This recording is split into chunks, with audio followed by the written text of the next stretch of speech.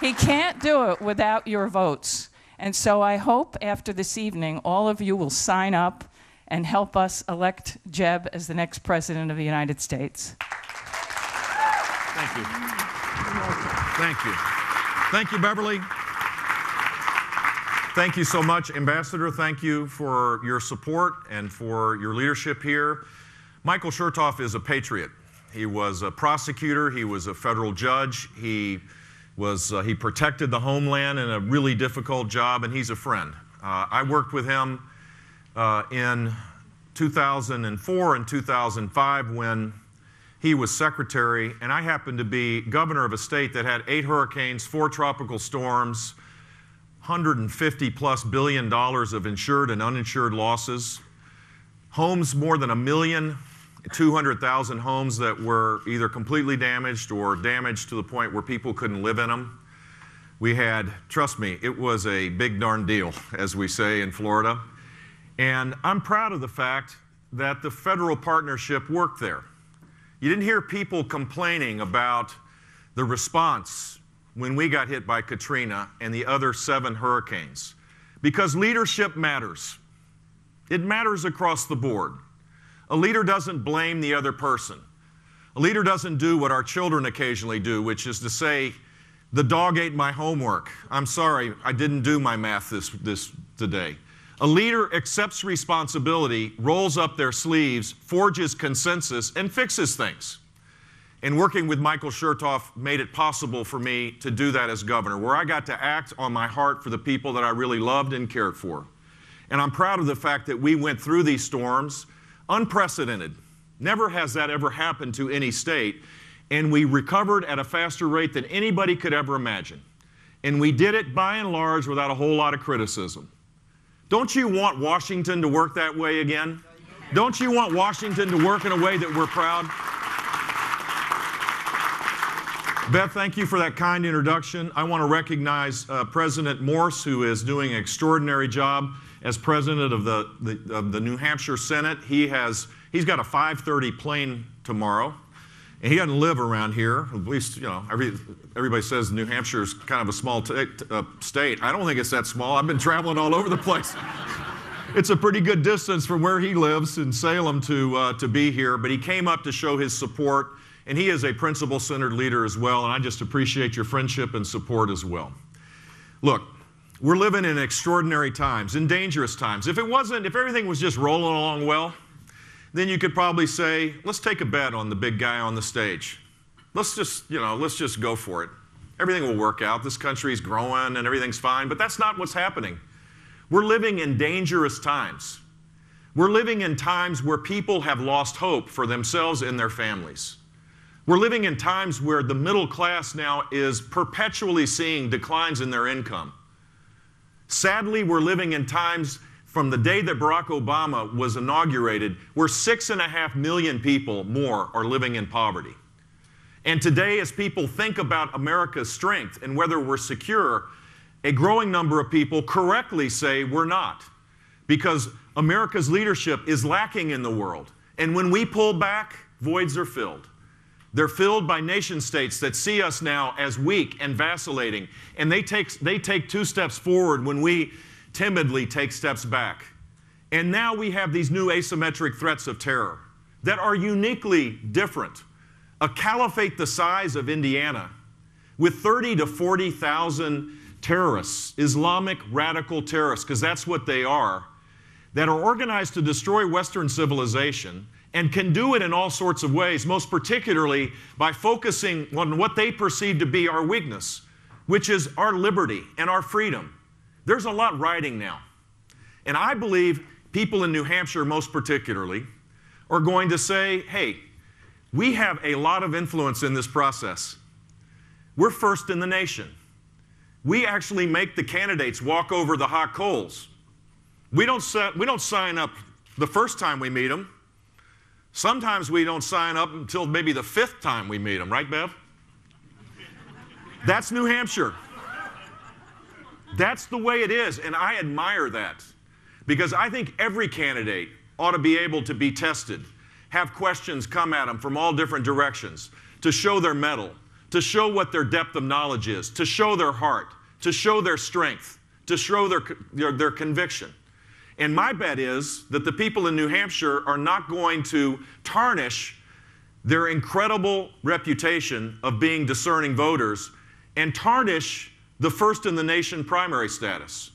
And that's why I'm here, to make the case that we need proven leadership during these difficult times.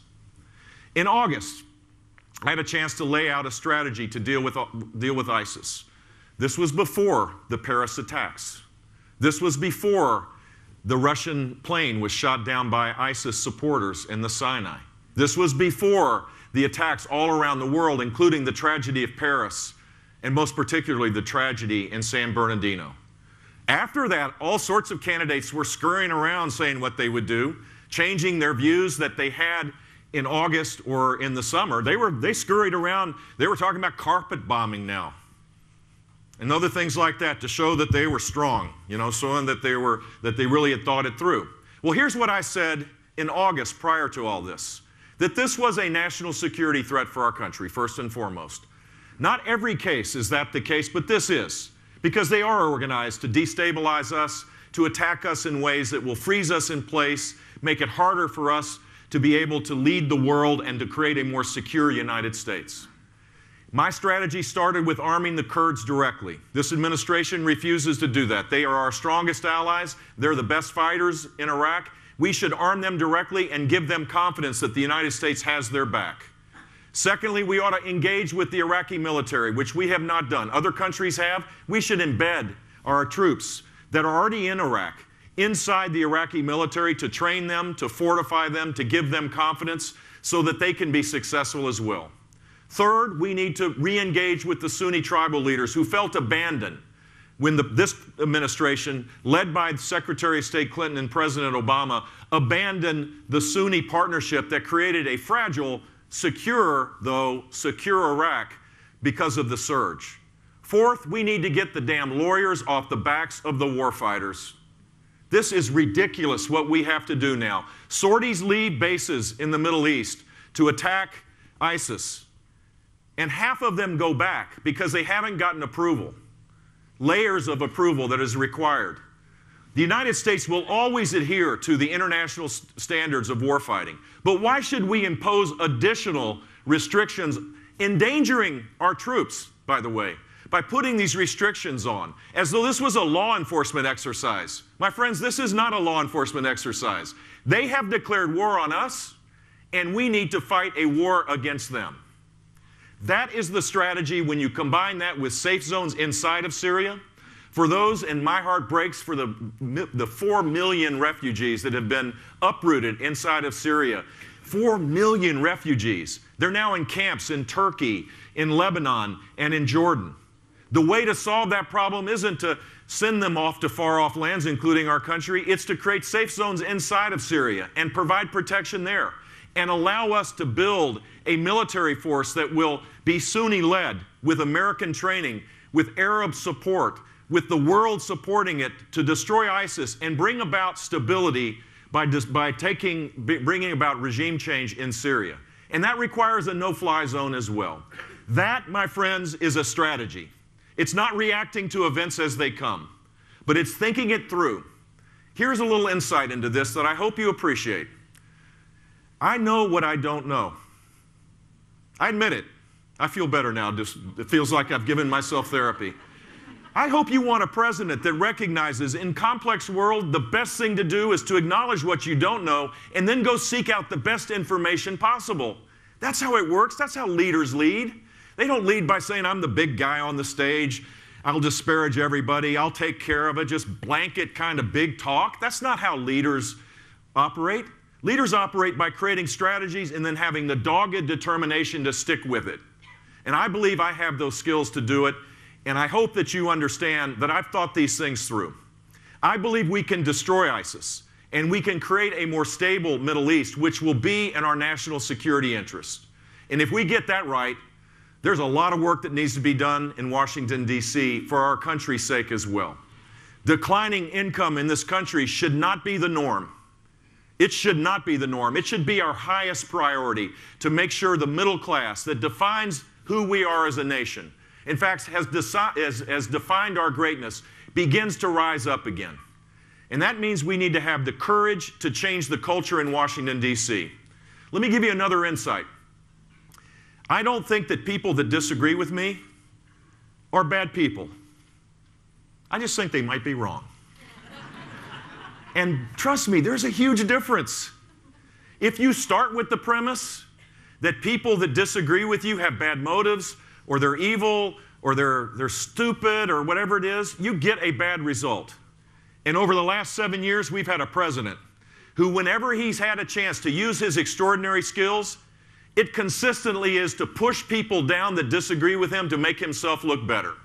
I, for one, am sick and tired of this because he's creating a divide that is hurting our country. And I, like you, love this country. And if we love it, we better start forging consensus to unite around common purpose rather than constantly be dividing us.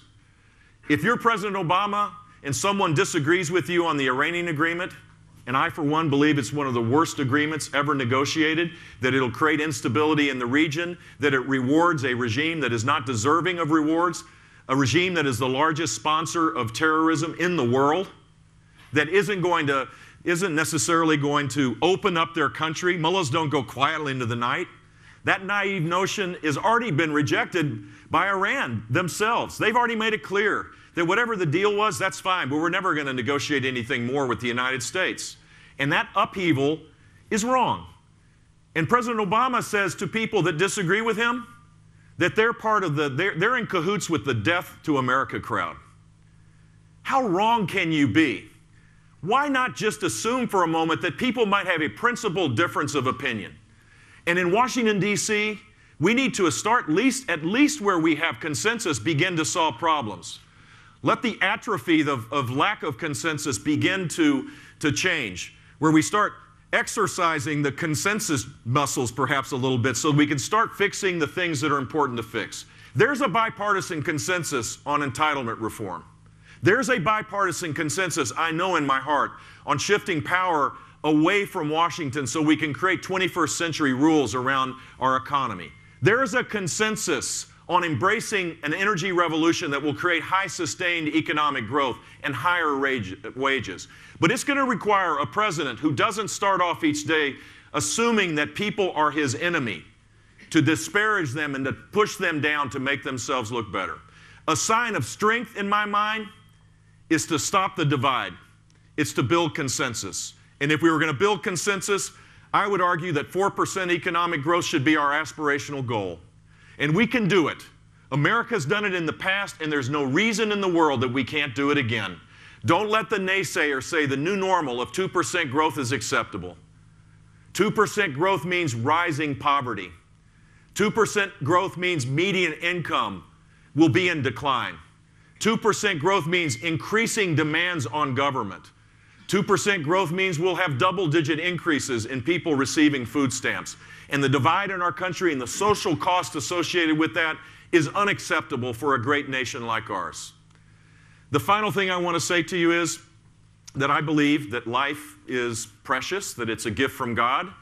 I hope people aren't offended by that notion, because it is. Look, if you believe like I do that life is precious, that it's divinely inspired, that everybody has a role to play, that everybody can make a contribution, which I truly believe, then you don't organize society around a bigger government, more regulations. You don't say, you've got problems. It's not your fault. I'll take care of you from Washington, D.C. That's what the left does. That's what Hillary Clinton has promised us. More of the same. More rules, more taxes, more spending. I'll take care of you. If you start from the premise that everybody has a chance to reach their God-given abilities, then you have the opposite kind of view about the role of government. It should build capacity for people to achieve earned success. I want to be president to tear down the ceilings of people's aspirations. I don't want to tell them what line to get into. I want to tell them, whatever your dream is, let's make sure you have the capacity to pursue those dreams. And whether you achieve the dreams or not is not as important as the pursuit. That's my life lesson. It's learning through trial and error how to be a better person, a better husband, a better father. It is the pursuit of life that matters. And a conservative will never win if we play the game that the left plays, by pushing people down that disagree with us. We have to campaign with our arms wide open, with a hopeful, optimistic message, with a belief, a basic belief, that the greatness of this country is not through its government. It's through the interaction of 300 million plus people with the capacity to achieve their own dreams. Imagine an America where everybody is in pursuit of their own dreams. The interaction of all of us together will create more prosperity, more innovation, more love, more compassion, more creativity, more goodwill, more everything that we desperately want than any government program ever created. I think that is an aspiration worth fighting for, and it's why I come here to ask for your vote. You in New Hampshire, as I said, will make the difference. If you decide that you want a candidate representing the Republican Party that is an agitator, that only preys on people's fears, then it probably will happen. And if that happens, I can promise you this: Hillary Clinton will be elected President of the United States. And if you think things are bad today, imagine what it would be like for 8 more years possibly of the same thing, of pushing people down, of dividing, of creating no opportunities for people, of abdicating the possibilities of allowing people to be successful on their own terms in their own ways. This is worth fighting for. And I intend to fight to the bitter end, and I hope that you'll join me. Thank you all very much.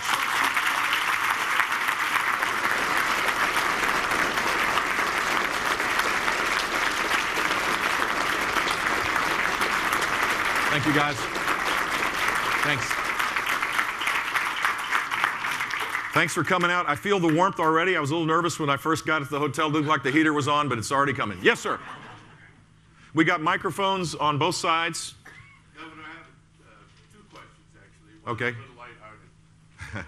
Did you call your mother and father to wish them happy Thank God I anniversary? did. I'm glad I could answer that honestly.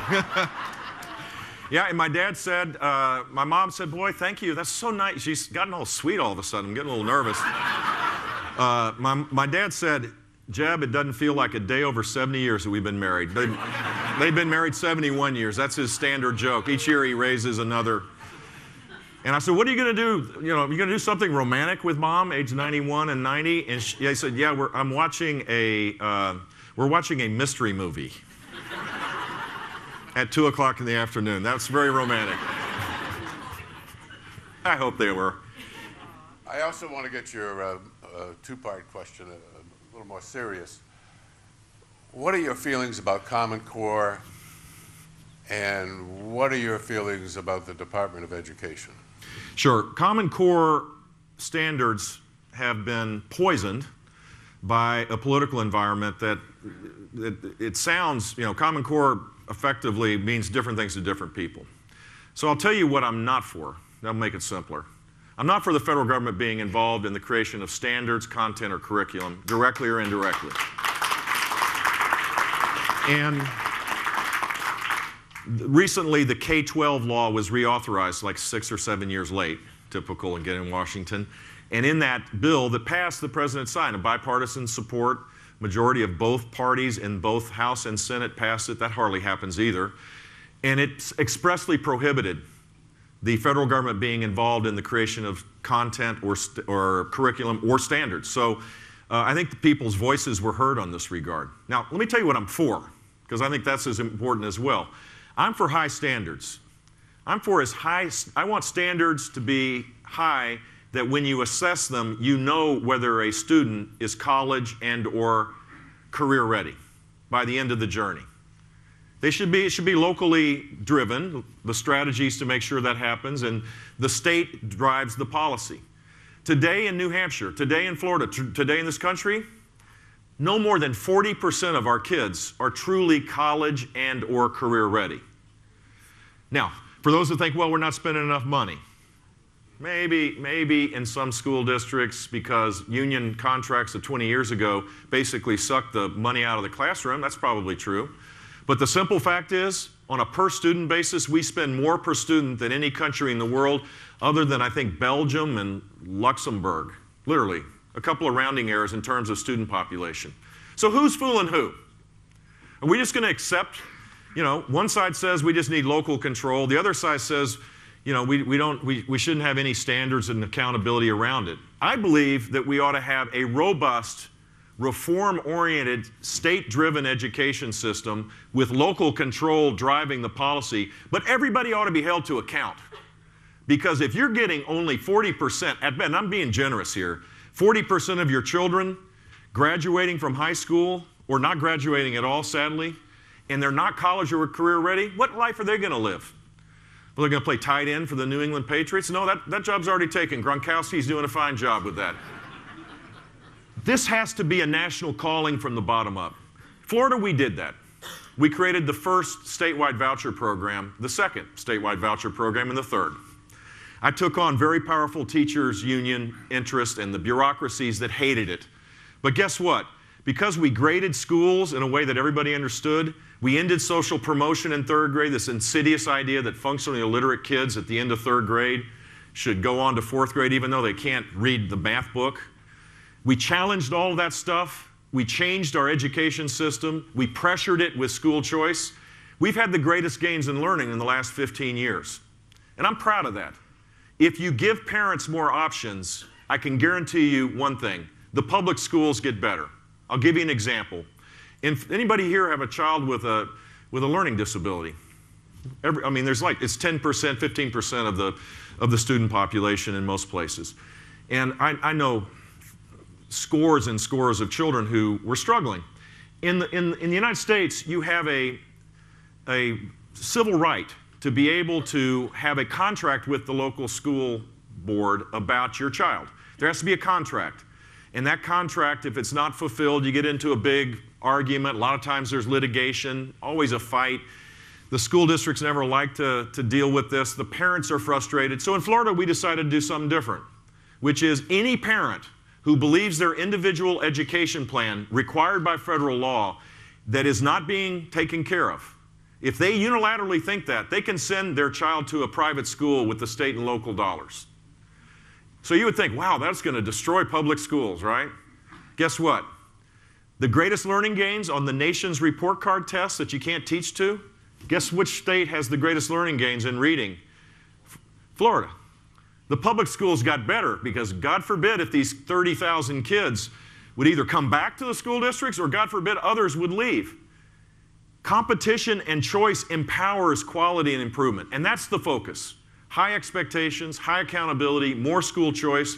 And if I'm President of the United States, I will fight on behalf of kids that are stuck in failing schools. Not to impose a federal solution, but to make sure that the federal government is a partner for the states that want to have meaningful reform. And as far as I'm concerned, the more radical, the better.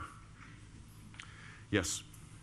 As a veteran, I would just like to hear you address, oops, sorry. That's good. That way everybody can hear you. I'm usually pretty loud, so as a veteran, I'd just like to hear you address the issues with the VA and what you might do to alleviate some of those problems. Thank you. Well, first of all, I think we should all give a round of applause to all of the veterans here today. Thank you.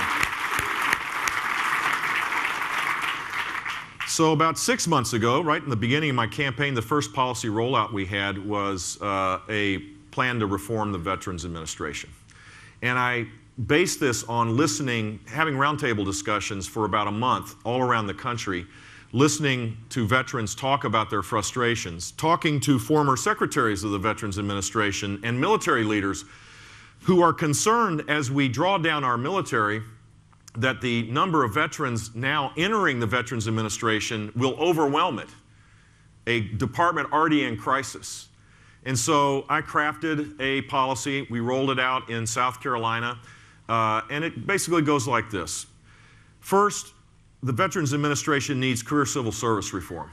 There are 340,000 employees in the Veterans Administration, and while they have shortages in some professional parts of this, the bureaucracy is enormous. And it is slow. It is molasses-like slow. And it is insular. And they've created management reforms in their mind that are completely wrong. $142 million of bonuses went out last year for performance bonuses, including lessening the waiting list for veterans. Now, we now know that in some parts of the country, what they did was take people off the waiting list, but not give them care. And veterans died. And you know how many people got fired? 3. 3 people. It is shameful. Shameful to treat anybody in government, for anybody in government to treat a client or a person that has earned that support, but most particularly veterans. So first and foremost, we need to change the employment law so you don't have lifetime employment, where you reward the people that do good work and you can the people that don't do good work at all.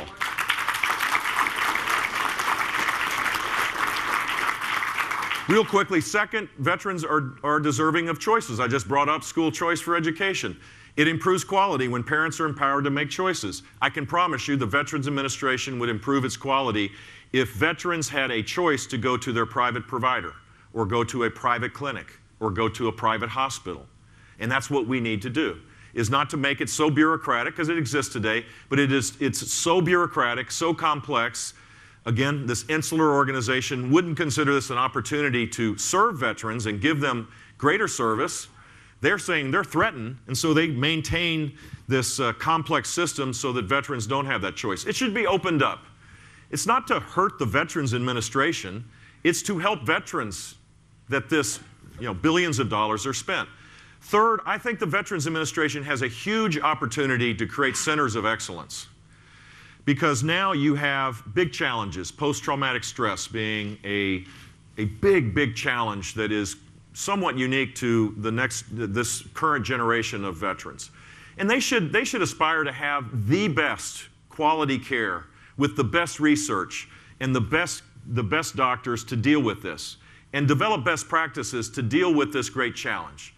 Homeless veterans exist in many cases because of post-traumatic stress and the inability to integrate themselves back into the communities.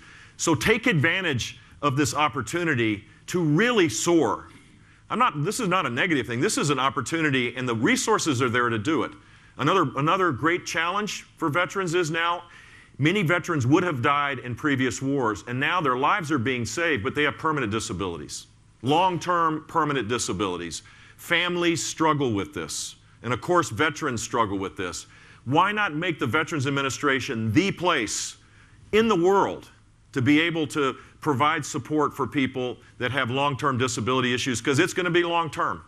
And at some point, these folks get abandoned, and that should not happen. The final thing I would suggest is we need to management reform. I don't think the Veterans Administration should be in charge of building any of their buildings.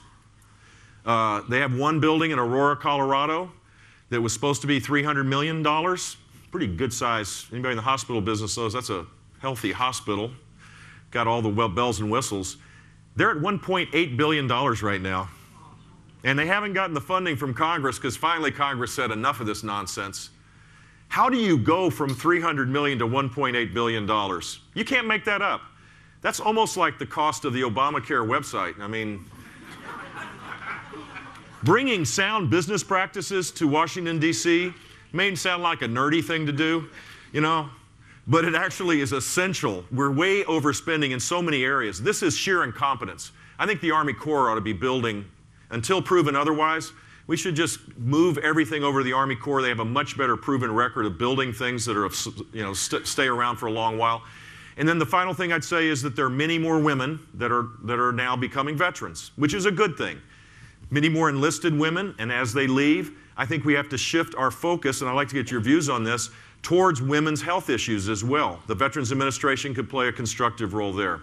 So stem to stern reform, and it needs a president. Here's an example. I don't know. There are people that run to the fire, and there are people that run away. You've noticed? When I see a problem, my first impulse is moving forward. Because the greatest joy in service is fixing things, right? I mean, you had a mess. The Department of Homeland Security, it is just like this gigantic beast. There are all sorts of problems that government has. And when you see a problem, the first impulse should be, wow, man, we can do better. We can fix this. I know how to do this. I'm going to bring the best people in to solve it. And I'm going to bang heads until it happens. That's how you lead. You can't say the dog ate your homework every day. You can't blame your predecessor every day. Maybe I'm overly sensitive about that. Should I be President of the United States? Here's my promise to you. On day one, I will vow that I will not blame my predecessor about anything. I will accept personal responsibility for the mess that exists. I know it exists. And my joy will be in fixing it rather than blaming other people for why it exists.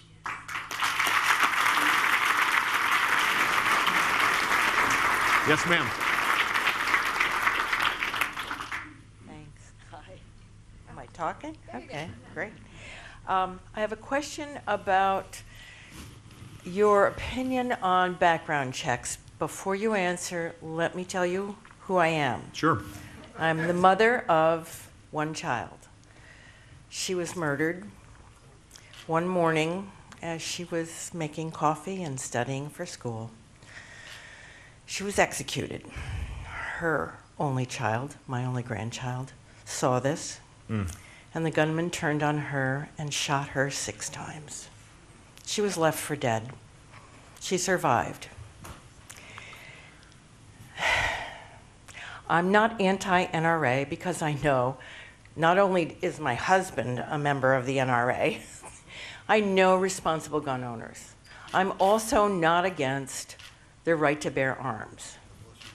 What I am for is some common sense so that you don't have to look at my eyes, all of you around the room, is if any of you have experienced anything what I have, that you don't have to have this happen to you. And I just don't think it's unreasonable to step up and do something. I have to have a license to drive a car. Please, what's the big deal about background checks? Okay, well, I'm happy to answer that, and my heart goes out to you and your family.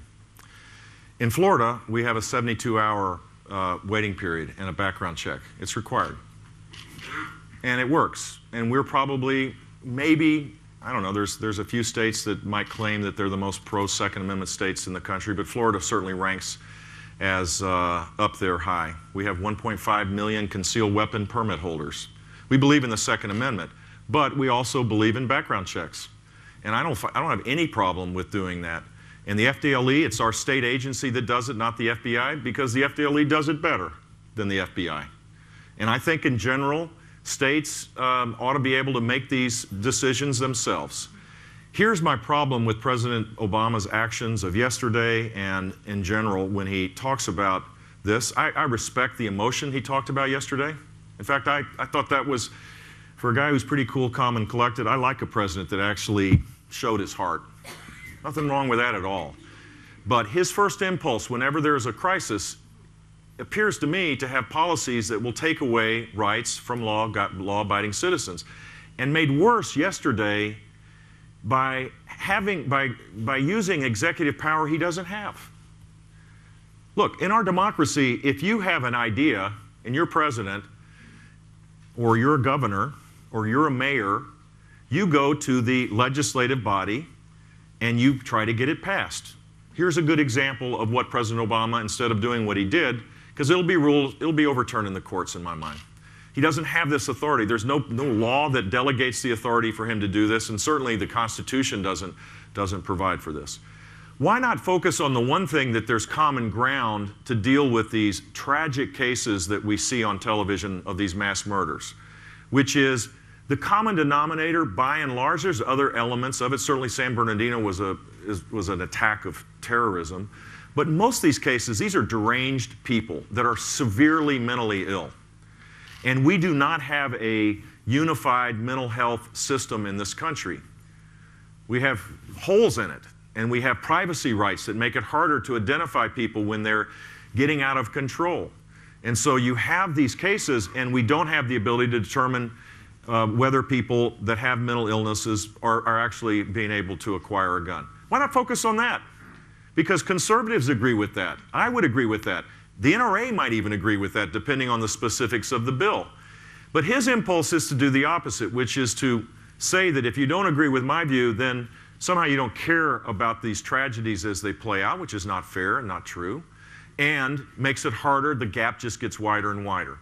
So I think in Florida we dealt with the issue that you're describing, and it works. Look, as I said, no one's saying Florida is not a pro-Second Amendment state, but we do have background checks, and in a big urban kind of state, that's important because people move in and out, and it's important to be able to have that period of time, I think, where you can do the proper background check.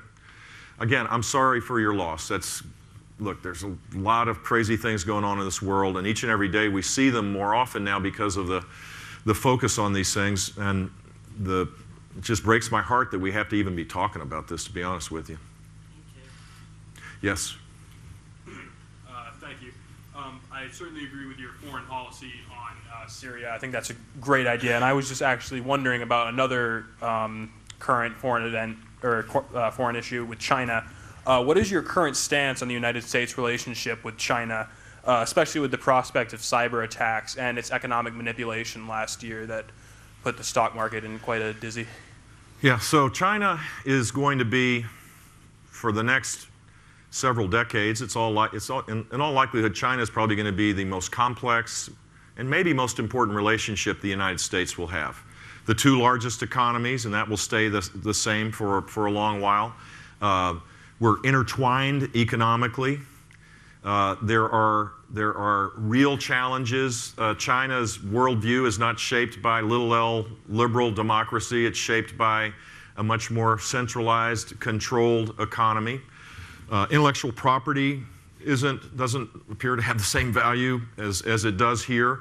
The cyber efforts that they're making are big challenges for our country. So here's what I think we ought to do. One, when we say we pivot to Asia, which we did with great grandiosity, we don't do it if we're going to do it. I wouldn't have made the statement of a pivot just because I've talked to a lot of people in Asia. I did business there and I traveled there a lot. What they said was, you talk about pivoting to Asia, but in the region, but no one seems to be talking about pivoting to Asia, when Asians aren't watching. Doesn't seem to be as high priority, and they're right. There wasn't a big pivot to Asia. So if you're going to do it, and by the way, a pivot also means you're leaving something else, and so the rest of the world's wondering, well, why are you leaving? Why are you abandoning Middle East? Why are you abandoning Europe? This is not, the role of the United States isn't to pick and choose the places where they work. It's in our economic interest and our security interest to be engaged in Asia. And I think we should do it to counter the influence of China in the world. And it's in our economic interest to do so. So if we're going to engage with China, it should be comprehensive, there should be complete dialogue, but we should recognize that they're a competitor, not an ally, and that we should have our guard up. We need to rebuild our military. The idea that we have to announce that we're sending naval vessels through international waters, which we now have to do because we feel like that's a sign of strength, that's a sign of weakness. To actually announce that you're going through international waters, it actually confers some legitimacy to China's claims. The fact that they would build an island 100 miles off the coast of the South China Sea in the middle of the ocean where trading patterns are the largest in the world, where volumes of trade take place, we should just do that as a matter of course. We should fly planes over those islands as a matter of course. We should make it clear to our friends that we have their back, the Japanese, the Koreans. We see the upheaval in the world when we pull back, North Korea being the most recent example. So we have to be engaged with China, but from a position of strength. We have to rebuild our Navy and military to make that happen. The final thing I'd say is the Chinese don't understand anything about us, based on my experience, and we don't understand anything about them. And that's dangerous. So Hank Paulson had this strategy that I thought was appropriate, this former Secretary of Treasury, which was to have ongoing dialogue so that any misunderstanding didn't go and create a larger problem. And I'll give you one quick example of that. When President Obama got reelected, he had a summit with President Xi, the newly minted president of China. And they did it in Palm Springs. It was a big deal in China. I was there. And Mrs. Obama didn't go to this summit, this weekend summit where the two presidents and families were going to get together and get to know each other. In China, that was very important. In the United States, clearly it wasn't. Mrs. Obama had other things to do. So every meeting that I went to, and I went to way too many of them, we spent the first 10 minutes where I got lambasted because our country insulted their glamorous first lady and insulted the first family of China and insulted China. And I'm going, look, I'm not a big fan, as you noticed, of President Obama, but I'm defending President Obama and Mrs. Obama, saying there's no way that Michelle Obama is going to go out of her way to insult the First Lady of China. She might have had the same challenge that a lot of families have in the United States, and it brought back memories of having to do my kids' science projects because they refused to do them. You know, think about it. There's a lot of, she had 2 teenage daughters. I'm sure she had something going on with her family that was really important. We all have that experience. The Chinese would have never thought that because our culture is different than theirs. So engagement has got to be essential in that regard. Yeah. I don't know where You're to next. begin, sir. One question I have. This is a gift for you. Thank you. A copy of that was given to your brother. Why don't you begin near the end? That's pretty close. All right. That's for you. It's a series Hey, of look. poems and quotes from great fantastic. statesmen. And my only question for you is, I grew up, I'm a 55 or so year old guy, New England kid. I lived 5 years in Tallahassee while you were governor down south, and I saw your actions firsthand. I stood this far away from you for the longest time. You had a t-shirt on, sweating, doing your thing. And I grew to admire you then and there, well before you ever started running for president, Mr. Bush. My compliments. I watched you as a person who went. Thank you. This must have been the skinny Jeb before I got fat. And Well, I was chosen by an organization to go down there and work as a rescue worker for Katrina. Oh, wow. And, 2 days after Katrina, so it was a nightmare, wasn't it? So you know, without your actions, the federal government kind of dropped the ball with that whole thing going on. And if it weren't for your facilitation of people and resources, I really don't know how that whole panhandle of Florida into Biloxi thing would have worked out. It was your leadership that really helped a lot with that whole transition. And then the influx of people. I almost got a feel for what it must have been like to live in another country, like in the Middle East, where an influx of human beings, souls, poured through I-10, through Tallahassee. They did. Hundreds of thousands of people coming, and I lived right there as you come down the Big Bend off the I-10 exit, and people were mobbing the hotels, and dogs, and this and that, and pet alligators, and it was just the most unbelievable thing. they're I from saw. Louisiana, so. So, as a New England man, I grew up kind of an old-fashioned way, and just to be quick, I don't want to take up much of your time, but this woman kind of touched me, and earlier I spoke to some people filming questions. I'm a God-fearing man. I'm a radically Christian guy. And I respected my dad, who wasn't.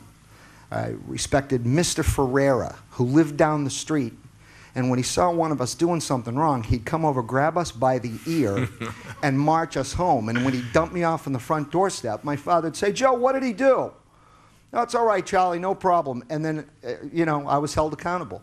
I don't believe that that guns or weapons have anything to do with some of these things that we see on the TV every day, but psychosis might have a lot to do with it. Yeah.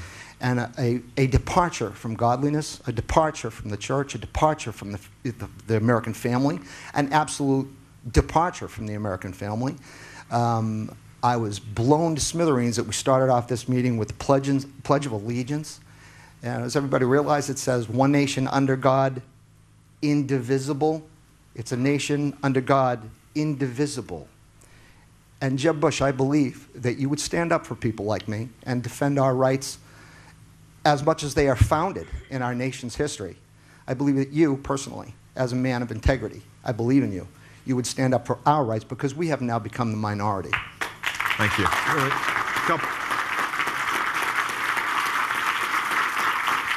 Couple of points, couple of quick points. One, the Bill of Rights is, the Constitution is a blueprint that we should cherish. We should cherish it. We shouldn't just say, oh, this is an interesting document. Some countries have constitutions that are constantly amended to the point where it's like they have to redo the constitutions because it becomes 2,000 pages long. It loses its value. Our Constitution should be cherished and respected. And the right of religious freedom is called the first freedom because it is at the heart of who we are as a nation. The whole Bill of Rights is important, but the right of being able not just to have a religious faith. I mean, there are people literally that say, get over it. You know, it's okay to have a belief, but you got to keep it in your church pews or your synagogues or, or at home. And that is not what the first freedom is all about. The first freedom is allowing people religious conscience, which means that they have the right to act on their faith. And they can do it in the public square.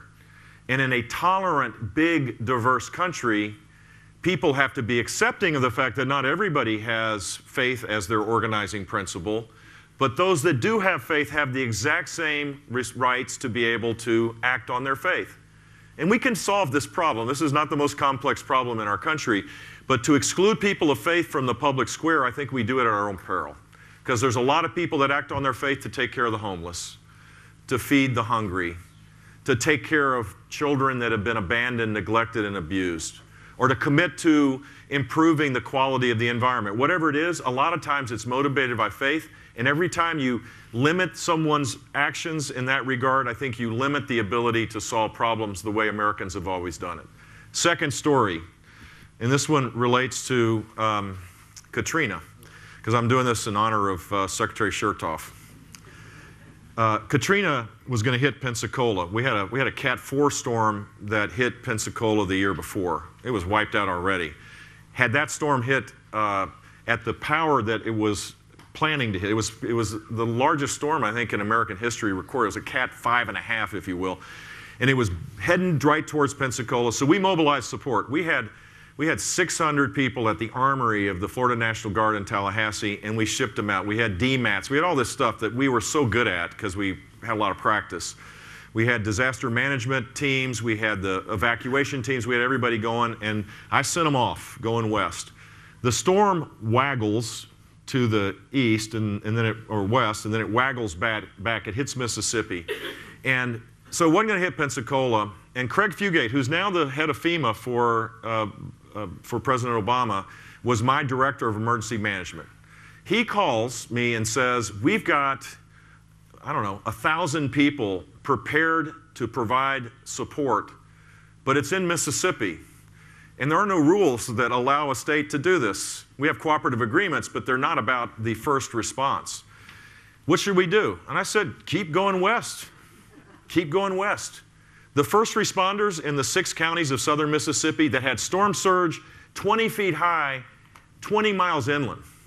I think I-10 is about 20 miles inland. You can still see where the surge went up, almost above the overpasses. I mean, this was an incredible storm, water just piling up. It wiped out everything. Police cars were up in trees. There were no police officers. There were no firefighters. There were no city managers. It was wiped out. The first responders, the first police officers, firefighters, city managers, everything were from Florida. And it was because we knew how to do it. We were trained, and we had leadership, and people accepted personal responsibility, and they went at it. And I think a lot of lives were saved because of that. And you never heard about it. True. Never heard about it. Now, the end of the story, because I've got to tell this to Chertoff, was we actually didn't get reimbursed. We didn't know if we were going to get reimbursed because there were no rules about this. And a year and a half later, we got a $135 million check to reimburse us for the effort, because we ended up having like 3,000 people in southern Mississippi to take care of this. I just want to say, that's how government should work. Occasionally, you kind of have to break the china, break the rules a little bit, not to do something for your own self, but break the rules on behalf of people. We need a government that is not our master, but is our servant again. And I think the Katrina experience as it relates to Florida is a good example of how it can work. Yes, sir.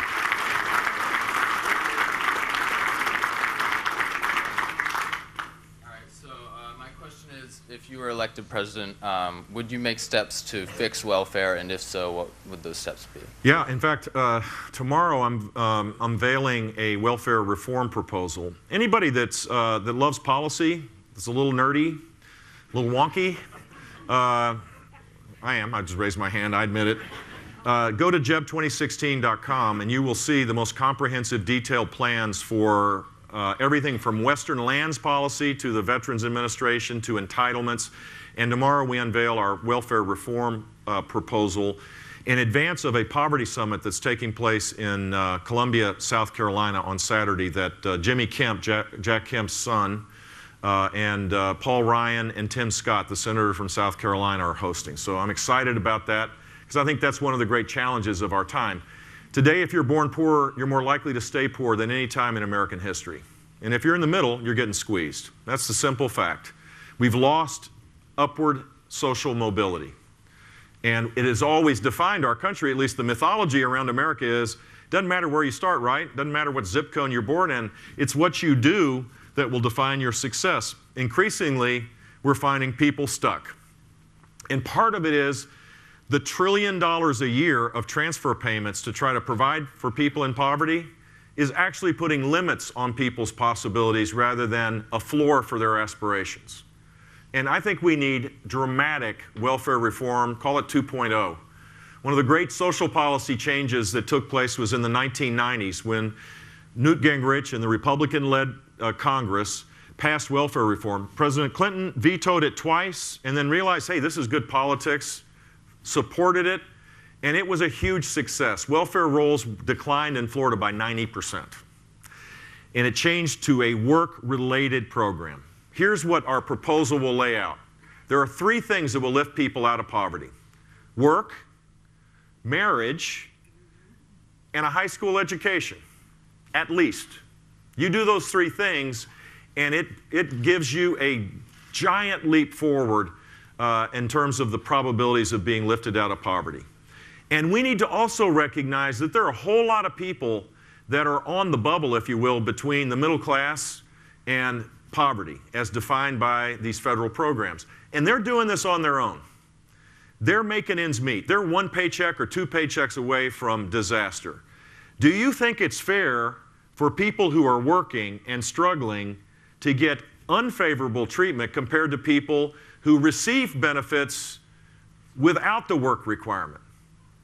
I think it's important to lift people out of poverty. It's the right position, but it's also a question of fairness and equity. We shouldn't force people to say that I have to not work in order to get a better economic deal. That's wrong. So a total recasting of our transfer payments, and also dealing with the massive fraud and abuse that exists in these programs, and be serious about it. The UK went through welfare reform when David Cameron got elected. The Conservative got elected to become Prime Minister. And they had welfare programs far higher, bigger than ours. And it was a big problem for the UK, the United Kingdom, because they were on their knees, basically, economically, and their debt levels were way too high. So he did something interesting. He didn't cut welfare benefits. What he did was require everybody to go through the eligibility process again. And what they found in England, in the United Kingdom, was that there were 20, I think, % people that were receiving benefits that weren't deserving of it. And bringing back that proper balance where you're eliminating fraud and abuse and providing support for people that truly need it, which is essential, I think, in a just society, but then not putting ceilings on people's aspirations has to be how we go about this going forward. Final thing I'd say is, just like the Veterans Administration can't organize themselves out of a wet paper bag, our welfare system doesn't embrace technology as it should as well. Much of these programs ought to be shifted back to the states, and what we ought to do is use 21st century solutions of technology to be able to administer them. The administration costs of food stamps and these other programs is in the billions of dollars, and the error rates are way too high. I would like to be able to do the following, which is to say, if we weren't doing it this way, how would we do it? How many people have had that chance in life? That's one of the greatest exciting things in the world, right? To have the ability to say, let's start from scratch and create whatever it is that we're trying to create without all the vestiges of legacy costs and mindsets that are tied to the past. That's how you move forward. And I think we should do that with our welfare systems to give people the dignity of support that they deserve, but not a ceiling simply a floor so that they can go way beyond where they are today. And I'm glad you asked that question because I'm excited about going Saturday to lay this out. The final thing is education reform. Back to the first question. We have to revolutionize how we educate. If you think a child that can't it reads at 5th grade level, even if they have a high school degree, because we have schools, we have states that will have such low expectations. You can pass, you can graduate from high school, but you can't read at a 6th grade level. Who's fooling who? Who's that child will never be able to fill out a form to get a job. And then we blame everybody else why that happens. When I was governor, we had an 8th grade level high school graduation test. And that was actually better than some states that had no graduation test requirements. And I was in a lab for a kid that was practicing for the last chance he had to pass. He'd already graduated. Somehow he made B's and A's. He graduated. He made all the course credits passing. But he couldn't pass this 8th grade level test. He had one more shot at it. And I'm looking over his shoulder, and the question is, a baseball game starts at 3, it ends at 4:30. How long is the game? He couldn't answer it. That America is an America that dooms to fail. That child was deserving of teachers and parents in our society that says, we want to have expectations up here, not down here. It's time we stop dumbing down everything and recognize that children are smarter than we give them credit for and hold them to higher expectations, and everybody should be held to higher expectations. That was a tragedy, and that should never happen in this country. And if we want to lift people out of poverty, then we have to give them the skills to achieve earned success. Too many kids don't. Yes, sir. Is that a Patriots hat you're wearing? Yes. That's such a surprise in New Hampshire. I've never... First of all, I wanted to thank you for coming. Second of all, my name is Tom Emanuel, and I'm a selectman in Laconia. Hey. I'm leaning towards Donald Trump, and I was just wondering, why you think he's a jerk.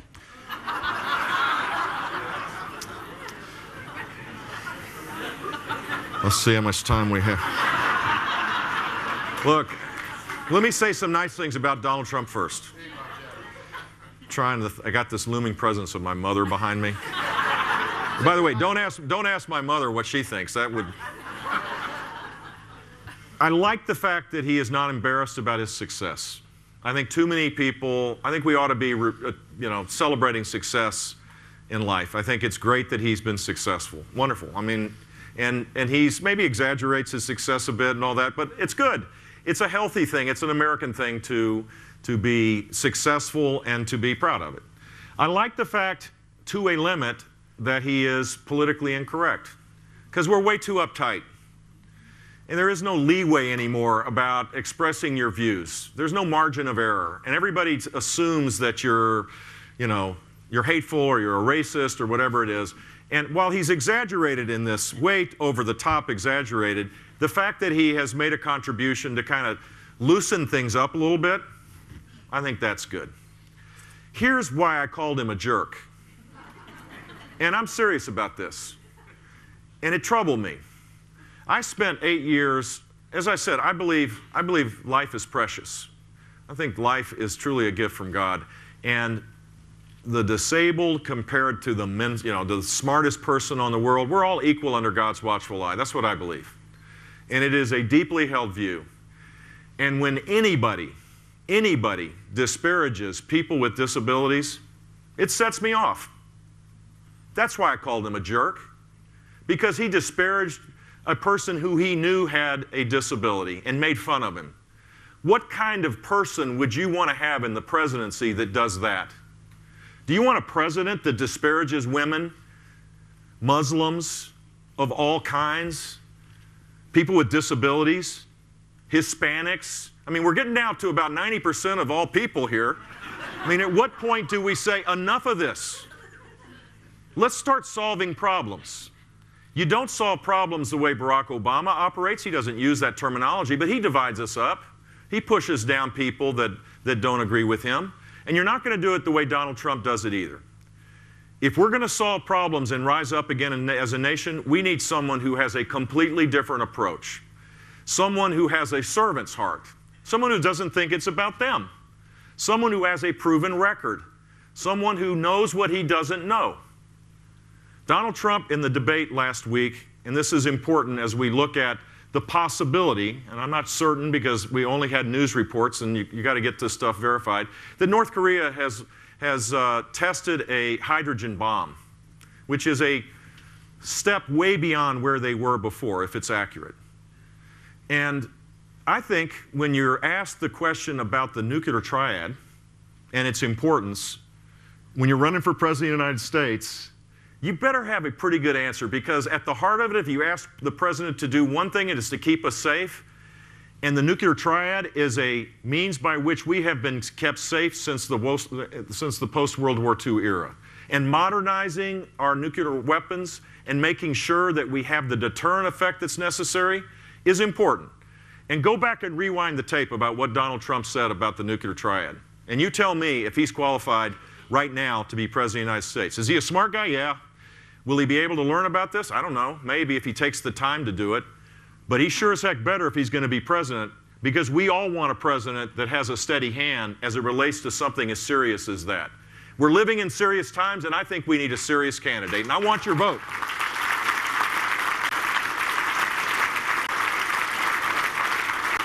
I'm going to track you down, and I'm going to get you to support me. You're on my list now, brother. Yeah. Yeah. Wait for the mic. I'll turn back here this for a little bit now. You're next. I am a political science student. I'm a graduating senior. What school? James Madison University. Great, great name. Yeah. And I am pretty discouraged to maybe start a career in politics just because of the polarization and all the disagreement that we see today in our government. So I think that it's really important to have a leader that can bring the two sides together, like you were speaking about. But I just wanted to know a little bit more about how you're going to compromise beyond starting on that common ground and get people more towards the middle and working together rather than pushing people apart. Sure. Well, first, I hope if you have a passion for politics, I hope you're not discouraged by the craziness of this campaign, because this will change. It always does. Campaigns never stay static, and I think there's going to be a sobriety kind of that kicks in, and people are going to take it seriously because we are living in dangerous times. And as you get closer, you want to know who's going to sit behind the big desk and make tough decisions, and who has those leadership skills. Secondly, if you're interested in politics, I wouldn't necessarily migrate to the federal government anyway.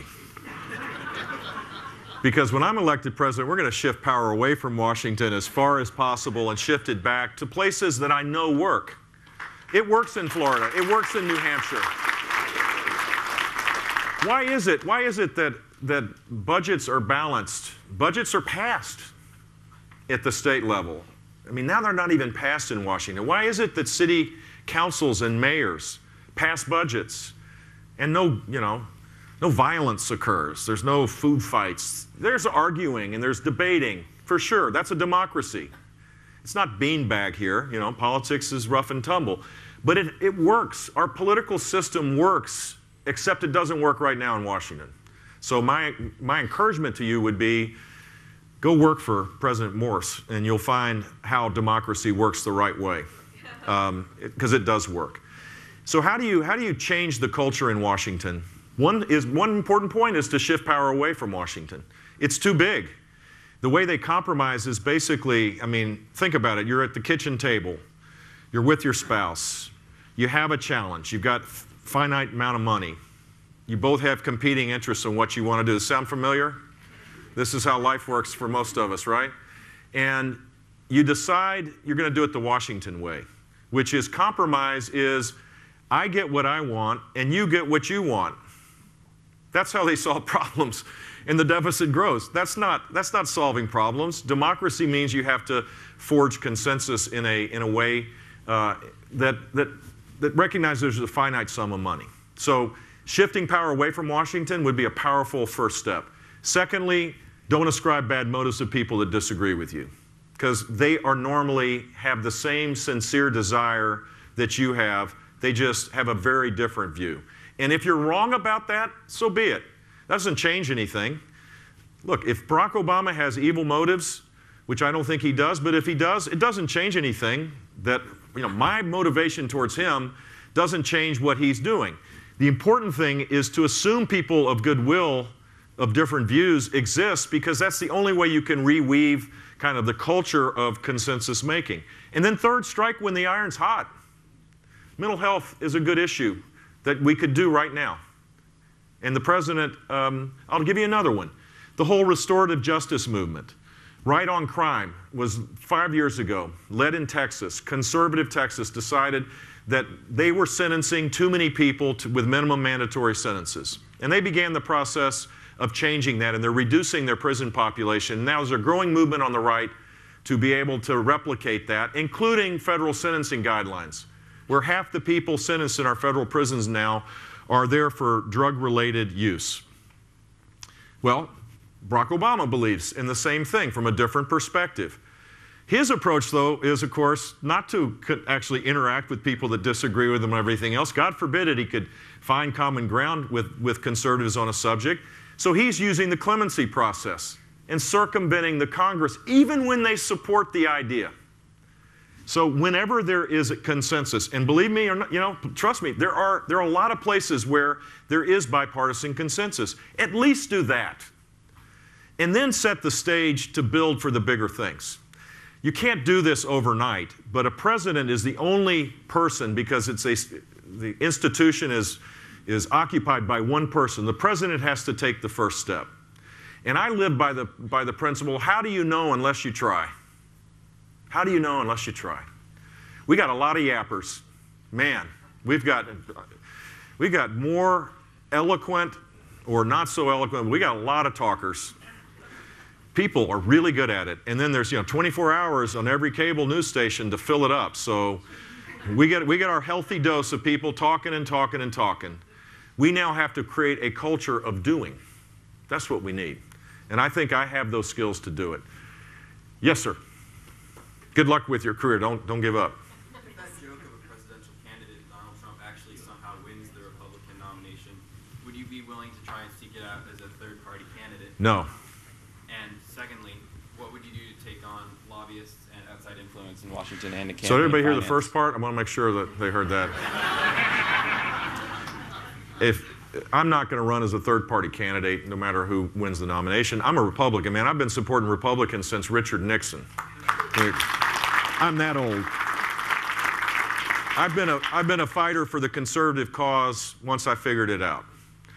Once I believed and understood the power of limited government, of personal responsibility, of individual freedom being the catalyst for most of the good things that happen in this country, I've been all in, and I'm still all in, and I'm not going to change. And I'm going to defend the conservative cause against people who aren't conservative that are trying to hijack it. That's what I'm going to do. And along the way, I think I'm going to win the nomination to make it even better. So that's my position. Lobbyists, the second part of this are how do we restrain the power of lobbyists? We first restrain it by shrinking government. The reason why lobbyists are more powerful is that government's more powerful. So you have to hire a lobbyist actually to interact with it. Government has gotten so complex, our society is complex, but nothing near the complexity of Washington. And so I think if you shift power through eliminating programs, and more importantly, shifting power back to the states, just sending the money back without strings attached, you're going to lessen the influence of lobbyists, at least in Washington, D.C. They may actually show up more in Concord. I don't know. But in Florida, what we did was we created a more transparent requirement for lobbyists. And I think we should do that in Washington, D.C. One idea is to have any interaction with a high staff member or an elected official by a lobbyist, they ought to have that online within 24 hours to make sure that we know because there's an assumption of all sorts of bad things going on. Transparency will open it up, and people can make their own judgment. In Florida, we actually require the list of names of the clients that lobbyists have and a kind of range of income that they make. That was supposed to be a really onerous thing. The lobbyists all got crazy, and then they realized, hey, now we're going to make public the money we're making, and to show how successful we are, we want to be at the top of the list, not at the bottom of the list. But the fact is, it's transparent. Everybody knows. So just opening up the shades a little bit is part of this as well. And then, frankly, I think that lobbyists shouldn't be elected officials. There should be a 6-year lobbying ban by elected officials. They should not go out the back door and start lobbying their successors. I know a lot of formers in the Congress, and they're good people. And they served, most of them served with honor, and they did it the best they could. Most of them need to go back to their communities and add value to the communities that they were serving. And I think that would help them, and it certainly would deal with this issue of the revolving door that is just ridiculous. I think there needs to be procurement reform if you're interested in lobbying. Why do you have to hire a lobbyist to actually get a government contract? The ultimate form of a business-like approach to how you procure services and things in general would be that you don't hire lobbyists, because you have the lowest price with the highest quality. And now, the complexity of how procurement takes place from the Defense Department across the spectrum of government is absurd. It increases costs dramatically, and it hurts taxpayers, and it extends the time in which things happen. If you want to do an information system for the Department of Defense or the Veterans Administration, it takes an act of God and about 20 lobbyists. And it'll take 10 years for the thing to finally be done. That has to be eliminated. It doesn't happen at big corporations. Why should it happen with a large government entity? Because we've allowed it to happen. If we're going to change how we grow our economy, we first have to change the culture in Washington. And front and center would be the kind of reforms I just outlined. Now, do you have an idea about it that you could add to my repertoire that I can use at the next town hall meeting? I don't even know where to begin. Well, transparency. Okay. Jeb@jeb.org is my email address if you got any ideas. I'm all in. Yes, sir.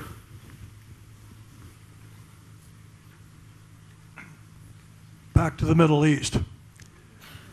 The current sovereign states in the Middle East and boundaries were created in the aftermath of the breakup of the Ottoman Empire by the winners, the Allies. And they were somewhat artificial at the time. Now we can see there are stresses, internal stresses and strains between religion, tribes, economic interests, and so forth. And this has a potential to go on ad infinitum. Would you consider supporting an international, long-term diplomatic effort to realign those boundaries to reflect reality 100 years later? Great question, because it does appear that these boundaries look a lot more artificial today than they did when they were created. And you have the Shia-Sunni fight that is accelerated, partially because of our departure from the scene, where the Saudis no longer feel like there's a security umbrella and they're acting in their own interests as they see fit. You have the Iranians aggressively pursuing their agenda that's in direct conflict with the Arab world. So apart from the geography issues, the border issues that you're talking about, you also have these ongoing religious conflicts that add a complexity to this. If you look at Iraq, you have the Kurdish areas, the Sunni areas, the Shia areas, a centralized government that was fragile and working until we left again and didn't allow it to nurture. And so now you see a possibility, at a minimum, there ought to be greater autonomy. And possibly that moves towards sovereignty. I'm not proposing that today because I think the upheaval of that and the risk of that could be great as well. But the idea of a commission to gradually move towards it, that sounds like something that would be more, lessen the downside of this. But we're not going to solve these problems unless the Arab world begins to realize that they cannot have this unilateral imposition of their ideology or their religion on people that don't agree with it inside their country. And it doesn't appear they're capable of doing that right now. I mean, there are examples that are to the opposite. Syria lost that capability. They did have some of that. Lebanon had it, but now it seems to be lost. Egypt, when the Muslim Brotherhood were there, were on the run to damage the Copts, which was 10% of the population. Now that al-Sisi's there, that seems to be restored. So country by country it's different, but I think you're absolutely right that this is one of the great challenges for stability in the Middle East, is that these boundaries don't reflect the cultural, ethnic, and religious differences that exist. So you got another question or comment? This is a completely different area. President Obama has retired a number of military leaders who actually fought. Now, one had a staff that said nasty things about him. Yeah. Another was, I believe, the excuse was an admiral in charge of a battle group used abusive language. I don't know how you get in the Navy to get I don't think in the admiral Navy without that's ever using allowed, abusive is it? language. But anyway, he was not, and on and on and on. Given the conditions of the world today, and you alluded to that, what do you look for in your top military leaders? Well, that's 2 for 2 in terms of high-quality questions. First, I think the commander-in-chief should have the obligation to support the military and not impose non-military social kind of an agenda or a political agenda on top of them. There should not be, it should not be, look, you're now working for me, these are the conditions in which you have to operate, and here are the conditions that the fighting force has to operate. It should be the other way around, which is give me options to achieve the desired ultimate effect, which is how do we create a force level that is the strongest to deter military action. How do we do that?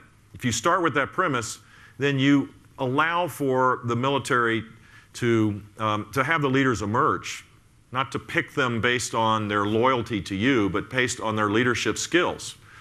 One of the great examples of this was the book that I read about Marshall in how he selected leaders, and I think that's the appropriate place. He didn't pick people because they were 3 stars about, they deserved to be a 4-star. He picked people that had true leadership skills and put them in positions of responsibility. And it worked in a very extraordinary way for our fighting force in World War II. So I think we should, I'm not saying the commander-in-chief can't be hands-off, but it ought to be, there ought to be a deference to the military. And you ought to ultimately say, what are the options to achieve this objective? And then hold them to account about doing it. You should not impose a political kind of environment on top of them. The other thing which is a corollary to this is I think our National Security Council is way too big. It's doubled in size. It's politicized. I mean, they actually put political hacks inside of it, people that worked in the campaign. I'm not sure that they have the skill sets necessary to deal with advising the president with competing interests as it relates to foreign policy or defense policy or intelligence policy. It's a hugely important role, but it shouldn't be centralized so that all the power exists in the White House. And that's what's happened. You talk to every Secretary of Defense that has served in the Obama administration that's out, and they're all either mildly or highly critical of their experience because of the imposition of a bunch of political whippersnappers that came and told them what to do. That has to stop. I think the presidency is better served by having strong leaders at state and at the Defense Department and have a really good person that coordinates the foreign policy and defense policy at the National Security Agency, not dictating it. Does that make sense? You can, if you got a third question because you've asked 2 good ones. Governor, we have time for one more question, please. Okay, yes, sir. The traditional conservative message of strong family, religious freedom, and economic growth is one that is very appealing to immigrants. And yet, when you and your fellow candidates stand up there on the debates that we've all watched, you manage to tell immigrants to go away. I do? No, well, the general tone. Hey, come on, I'm brother. not saying you do. The general tone is you go did. away. You said me, and I'm going to just, I'm putting calling a you on 15-yard penalty, lost it down. How do you square that circle? Because if you're going to achieve your ambitious goal of 4% growth, you got to be able to do that. I wrote a book about it. Take a look at it. It's called Immigration Wars, and it was written to create a conservative alternative that would be the catalyst for a legal system that will help create economic growth. Not be a drain on our society, but actually be a catalyst for high sustained economic growth. Chapter 1. You can buy it for $1.99 on Amazon. This guy already bought his. I'm going to give it back to him. And here's something just to consider. I wrote this book 4 years ago, 5 years ago. It's not a bestseller, I know. I got that. And my views are still the same. The views I hold are the views that I hold. If you're looking for a president that actually has conviction, has a backbone, if you will, that won't bend with the times, won't mirror, try to mirror people's sentiment today, then you're looking at the guy running for president that is that guy. And on immigration, it's a good example. I laid out in detail a plan how to control the border, how to deal with illegal immigration, how to create a path to legal status, not citizenship. And I did this 5 years ago. My views are my views. They're the same views I had. Name another candidate running for president on the Republican nomination that has the same views they had 5 years ago, or 3 years ago, or a couple of months ago. Look, this is a leading indicator of how a president will act. If you're running for president and you feel that, oh my gosh, people are going to be so angry, you can't persuade them towards your view, and you just change your views in order to stay out of the, the whirlwind, how are you going to deal with Putin?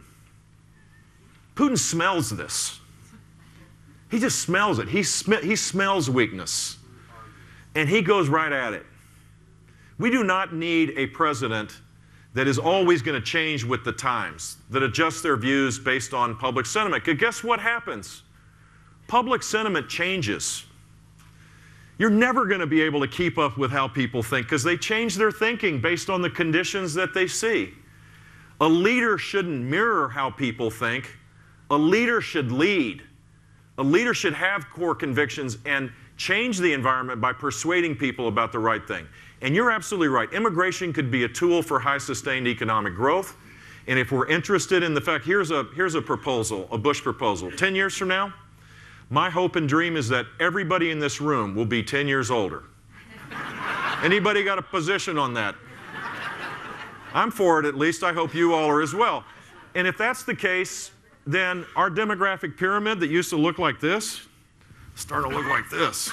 I mean, we're going from 19 to 1 when Social Security was started to 3 to 1, going past 3 to 1, ultimately to 2 to 1. And if you take the children out of that equation, you begin to see that every working person is basically taking care of one person. And that's not possible. It's not sustainable over the long haul. How do we reverse that? Well, we form more families. We increase our fertility rate. We broaden the number of young people that have aspirations to pursue their dreams, to rebuild the demographic pyramid.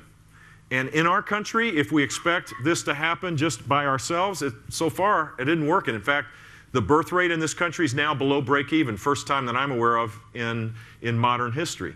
If you want to restore the demographic pyramid, then we need to control illegal immigration and make sure that coming here legally is easier than coming here illegally, and then narrow the number of people coming by family petitioning and expand the number of people coming for economic purposes that are aspirational, that will set up businesses, that will form families, that will have children, that will rebuild the demographic pyramid along with native-born Americans. That is the path to a better immigration policy, and it's embedded in my book, Immigration Wars, $1.99 on Amazon. And I'm telling you, whether it's ISIS or this, I think one of the measurements that people in New Hampshire are going to look for is who has the steady hand, who's thought it through, whether you agree with everything that I say or not, I hope you give me credit that I believe what I believe. And I'm not going to bend with the times. I'm not going to bend because someone comes up to me and says, you're an idiot, or whatever, occasionally happens. That's not how you lead. There are a lot tougher challenges than dealing with people that disagree with you on immigration. And I think that is a sign of strength, not weakness, to stick for what you believe. So I appreciate the question. Thank you all very much. Thanks for being here. God bless you all. I'm the leading state sponsor of terrorism